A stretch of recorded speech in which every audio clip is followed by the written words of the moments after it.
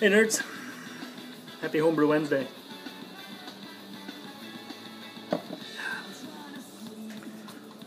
So, here is a 2.8% Patters beer.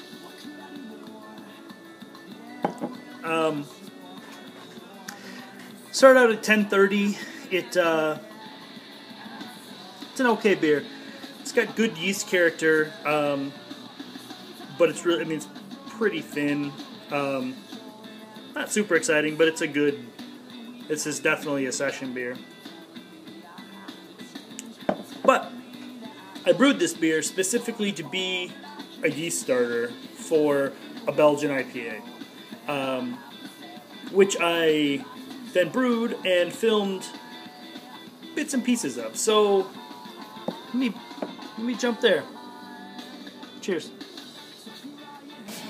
All right, here we go. Super Bowl Sunday Brewday, because all the cool kids are doing it. I shoveled part of my little brew patio there. It's kind of nice. It's actually like a windbreak with snow around all the sides. So here we go. Belgian IPA. Do it.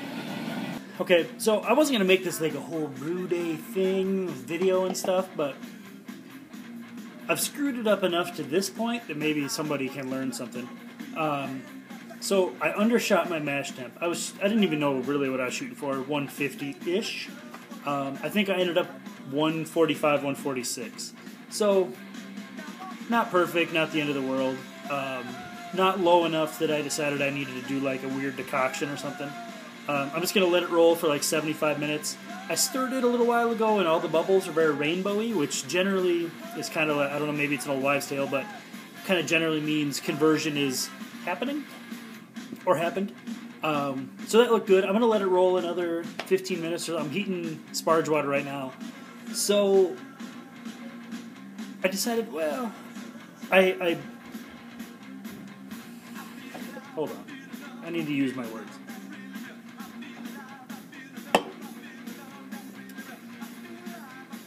So I dipped into my Super Friends bag of people, and when I talked to my boy Victor Brews the other day, he was doing a sparge with the tinfoil with holes. This is tinfoil with holes. That's the sign language. I know sign language.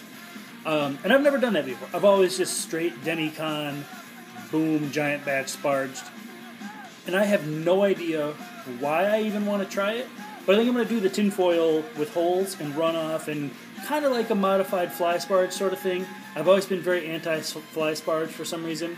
Kind of like anti-establishment, fuck the man kind of thing. But I'm going to give it a run today and just see. I don't think it's going to make that big of a difference, honestly, because my efficiency is always super good and like the grain is always rinsed really well when I'm done. So this is basically just because I want to try it.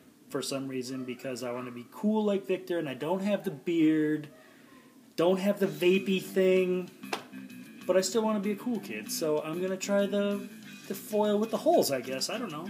So, I don't know, Yondu, I guess.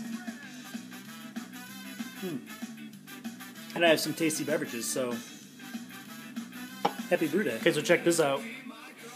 I was looking for a bucket to... I don't remember what I was looking for a bucket for. To rinse something out. I see a bucket on the shelf. Cool. Buckets are cool. I find this.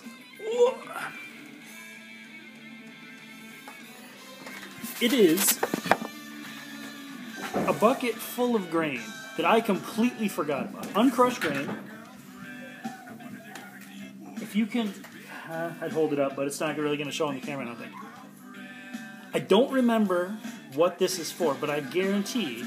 this is an entire grain bill for a beer.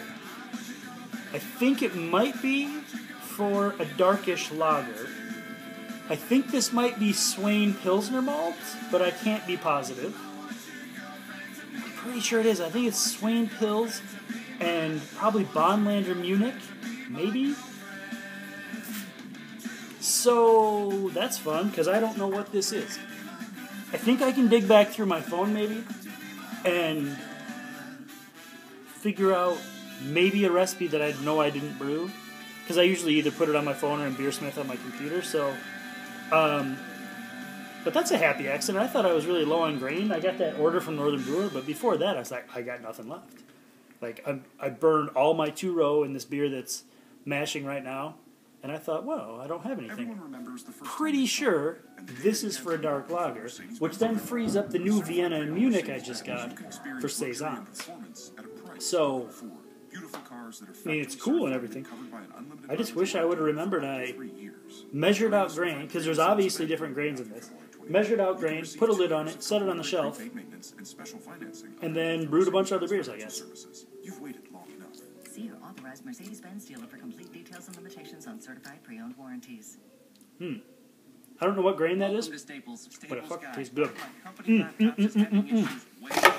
Grain is delicious. If you don't eat your grain, you should.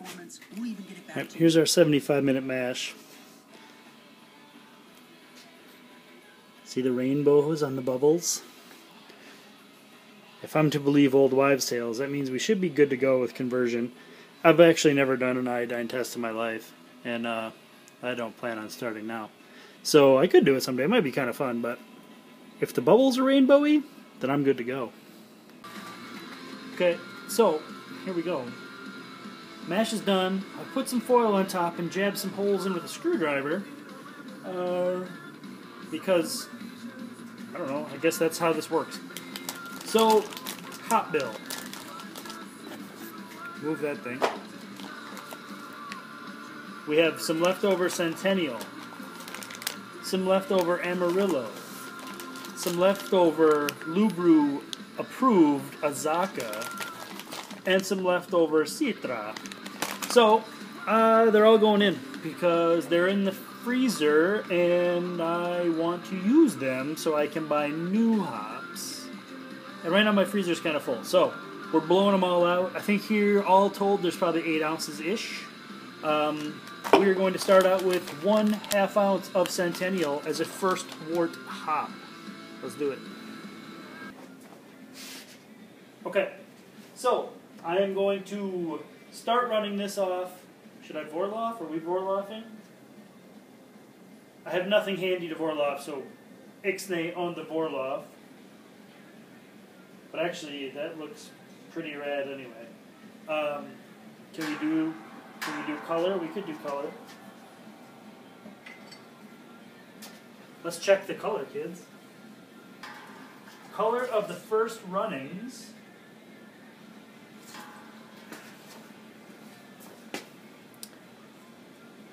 Coppery orange. 2 ounces of Carafa 3 in this beer just because I have it. And I kind of wanted it to be a little bit darker, almost red. That looks a little redder than I probably wanted. So let me... Okay. So now we're going to try and match flow. I've never done this before. I've always been, ever since I started all grain, straight batch sparge kid. So I've never had to worry about matching flow or any of this stuff. So now I gain a little respect for you fly spargers. Anyway, I'm going to watch this. I'll come back. Okay, so here's our mash. We're matching the flows by watching that piece of grain on the side of the mash tun. Basically, if the level gets high or low from that piece of grain, that is my super scientific measuring method. That's really dark, but that's how far we've gotten so far with 1/2 ounce of hops. I just took the first runnings gravity. It's like 1088, so probably higher than I anticipated. Actually, I didn't anticipate. I should look at Beersmith quick and see what we were actually supposed to get.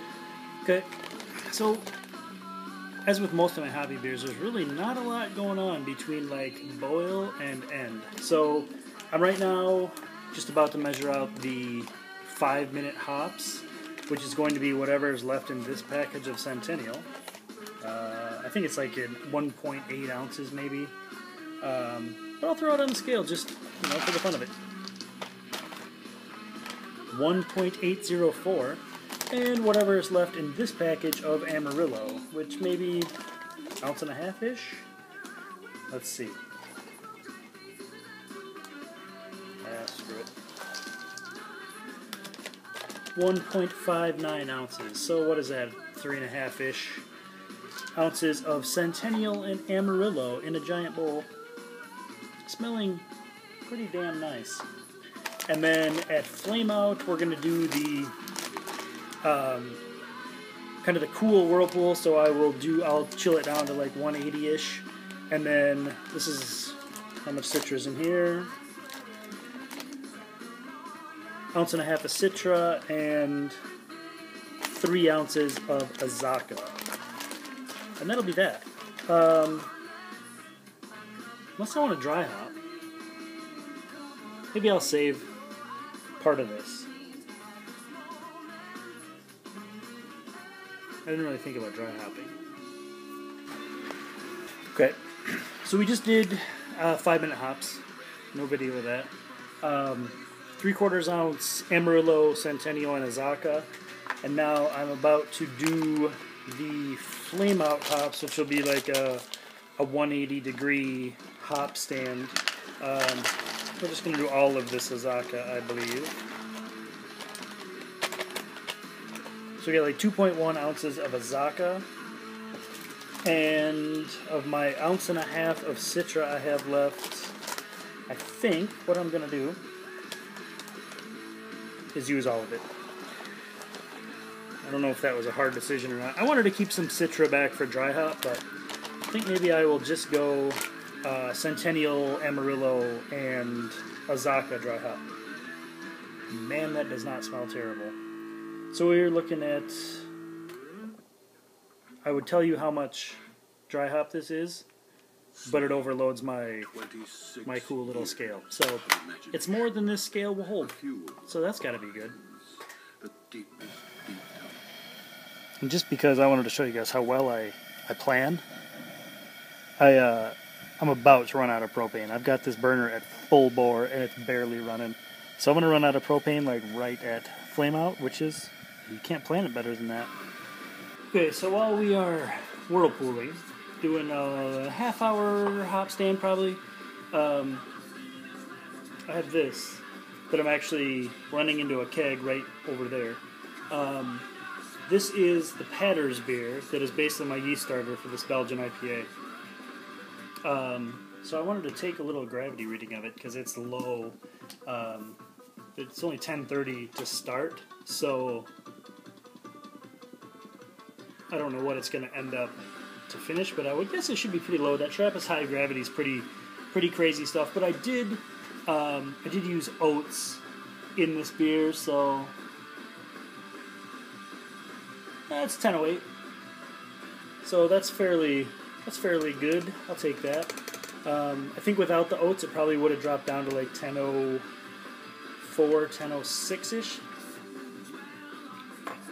And I'm really curious to see if this has enough body to even be goodly drinkable. Goodly's not a word. But the color's okay. It's super pale.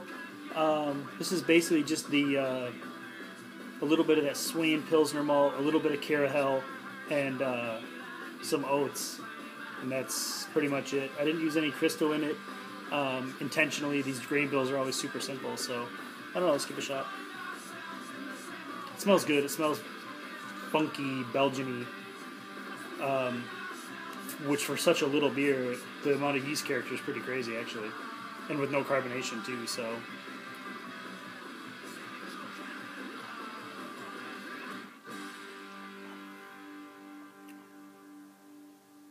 It's really light. Maybe too light. I will see.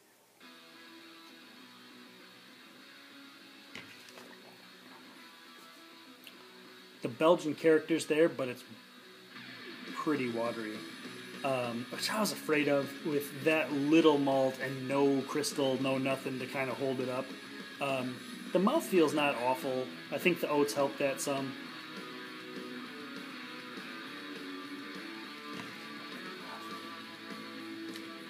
Shit. Man, it could be good. I'll keg it. We'll carb it. See if that changes anything. Maybe a couple weeks in the keg will kind of help the malt come back. But right now, Belgian-y up front, and then just nothing. There's no malt really to hold this beer up. Live and you learn. We'll see. Maybe it'll come out. We'll see.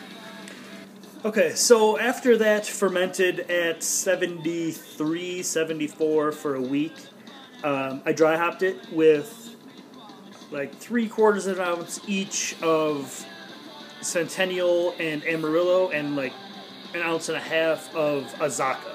So the wort sample that I took tasted really good. It has the tropically character that I was really shooting for, to kind of play with that Belgian yeast, which really worked out well. I think there was a little clip in there of this beer going into the keg and the little gravity sample of it. This beer's kind of growing on me.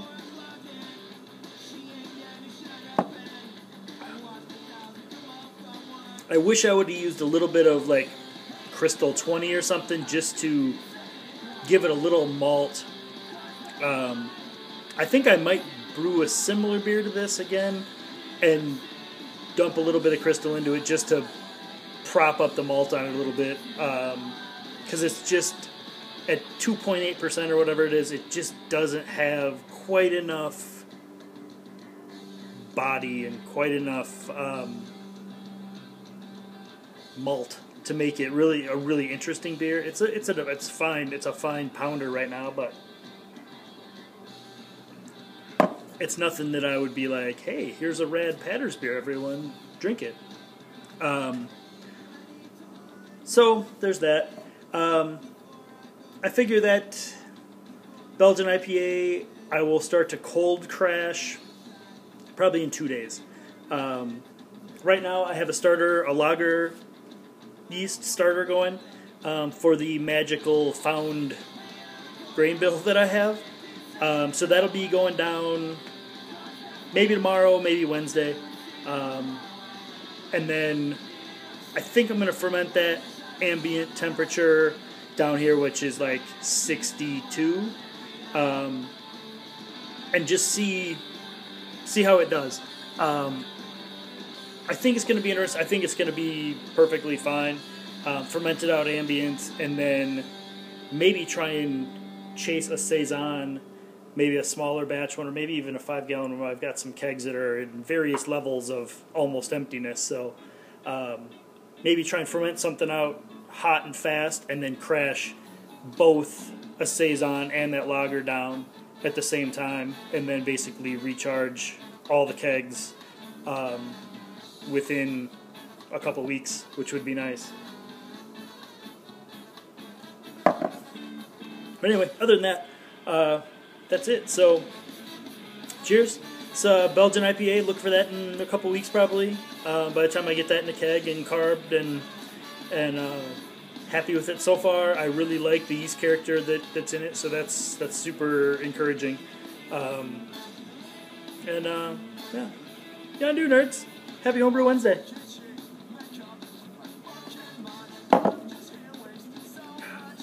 2.8%, not bad.